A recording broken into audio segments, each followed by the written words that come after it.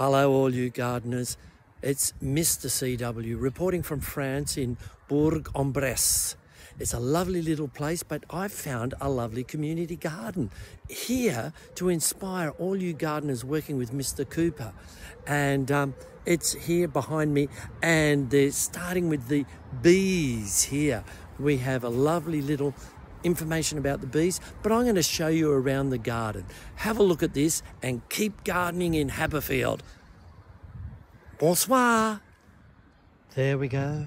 DCW reporting, and you can never get enough good compost.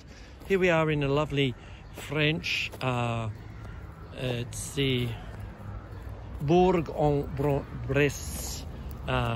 This is a community garden. We've got the herbs here. Over here we've got this lovely little sort of an interesting thing that these kids put together. There we go. See, there we go. That's lovely little community gardening. There's their work shed, and we've got some more things growing beautifully up here. It looks like there's tomatoes there. We've got lots of salad here, and behind this wall here we have lovely beehives. And so we've got a lot of action going on here. And here's the lazy scarecrow. It's a little bit lazy. It's the end of the day. It's been scaring birds all day. What did you say, scarecrow? Oh, bonsoir, bonsoir, Australian. That's a very friendly scarecrow.